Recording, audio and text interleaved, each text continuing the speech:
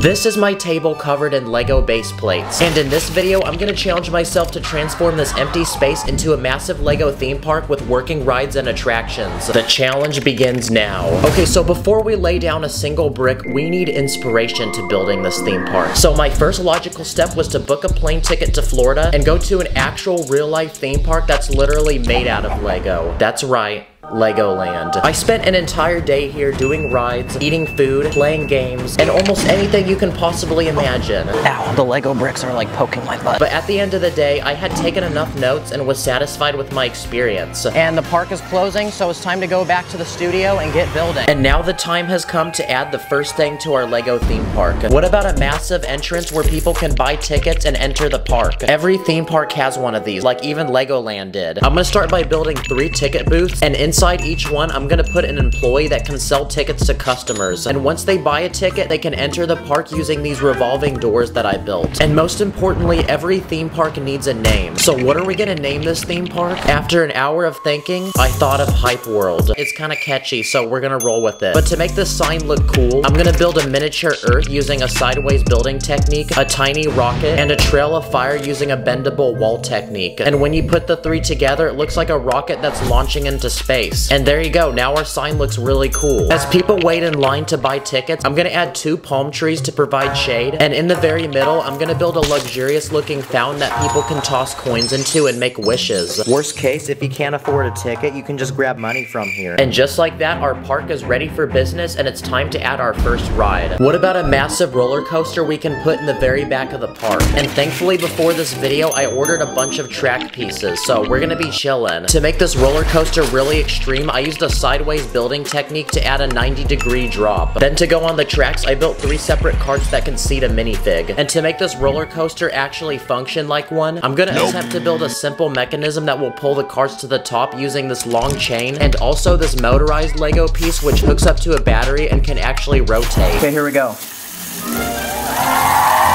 Oh, let's go, yes! Wow, at this point, I don't even have to manually push the carts to the top, it just goes on its own. But even at this point, the ride still feels a little boring, so I'm gonna add a spaceship, astronaut, and 3 different planets in different sizes throughout the ride to give it a cool outer space theme. Oh yeah, also, I added a camera that takes your picture on the ride. And just like that, our first ride for this theme park is completed, but we just started and we need to keep adding more rides. What about a Ferris wheel? I'm gonna put it on the left side of the park next to the roller coaster. I'm gonna add 4 passenger seats, then another motor to spin it, that way I don't have to. Okay, let's see if this works. Let's go! And there we go, now we have a second ride that can help bring even more people to the park. Nice. What about a ride where you sit in a chair and swing above the ground? I'm gonna start by adding a motor on the bottom of the ride that will rotate the swings, then a larger tower with lights, and I'm gonna use this round bar piece to connect 8 different chairs held up by chain pieces. And each one can seat a minifig. Okay, let's see if it works. Okay, wow, that spins really fast, but at least it works. And at this point, we have enough rides to where we can open the park to customers. So it's time to speed build some minifigs. And just like that, now they can come into the park, enjoy these rides, and we can get that ching-ching. But while these customers enjoy the rides, we need to keep making more of them. Another ride that I did at Legoland was this one that would randomly drop you.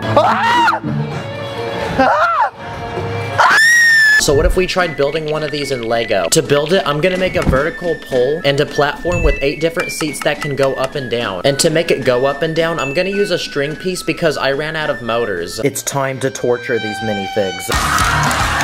During my time at Legoland, I also remember going to one of the many food stands throughout the park and copping some delicious food. So what if we made a few to add to our Lego theme park? That way the people at this theme park can eat. This first one is a hot dog stand, so now people can be munching on some delicious glizzies. This second one is an ice cream stand with 4 different flavors of ice cream. And this final stand I'm gonna build sells hot and fresh popcorn. But the best part about theme park food is that we can make it extremely overpriced and get tons of money. And just like that, now we're super rich and we have enough money to build the next ride. At Legoland, there were also a lot of driving rides, like this one where you go on an African wildlife safari. Whoa, look, there's a lion.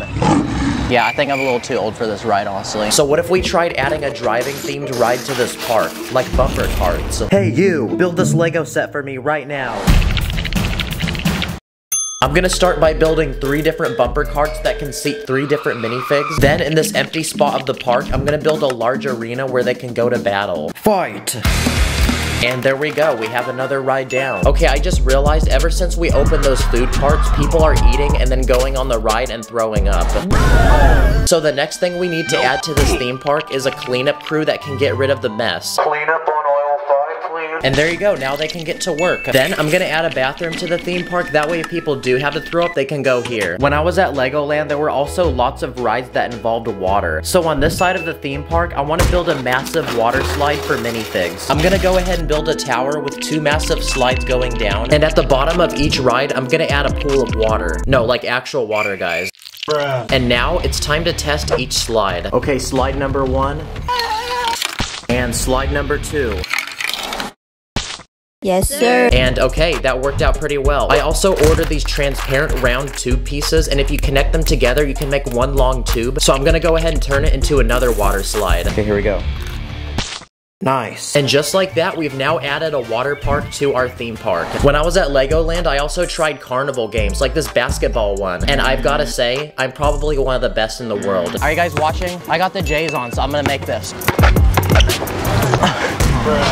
Oh crap, my bad. We have one final empty section of the park left, so what if we fill it with carnival games? Starting with this first one that I've seen at theme parks, and pretty much you have to climb the top of this rotating ladder without falling off. Come on, make it. Let's go. Come on, come on. Yes!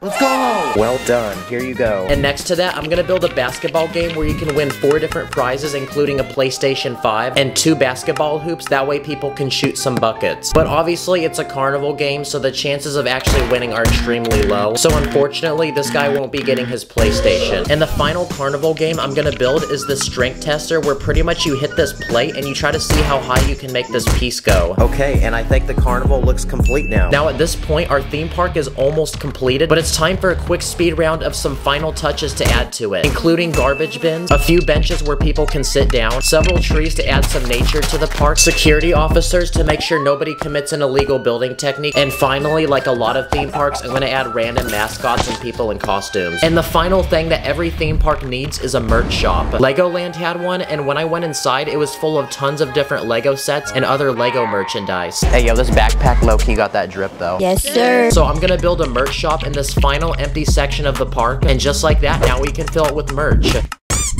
Okay, so this shop sells mugs, hats, rubber ducks, water bottles, action figures, and t-shirts. And there you go, now we have a shop where people can buy souvenirs and get dripped up in merch to flex in front of their friends. And finally, after several days of traveling and even more days of building, our Lego theme park is finally completed. Woo! It is finally finished, people. Welcome to Hype World, the most hype place on the planet. Oh my gosh, this feels so good. I can finally go touch grass now, guys. Comment below where you want to see me go and build in Lego next. That way I have an excuse to go on vacation. And thank you for watching. See you later.